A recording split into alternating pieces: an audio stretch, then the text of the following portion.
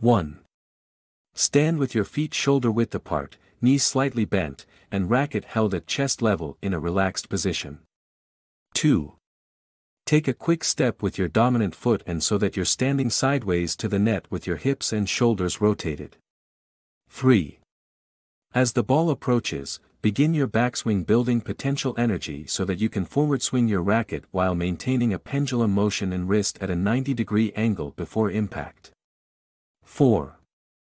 Make contact with the ball in front of your body, making sure your racket is perpendicular to the target, and complete the motion with your racket moving over your opposite shoulder. The transfer of energy is maximized by the timing and coordination of the movement as well as bending your knees before impact. Having your hips and shoulders rotated create a torsional force that stores kinetic energy in the muscles of the core.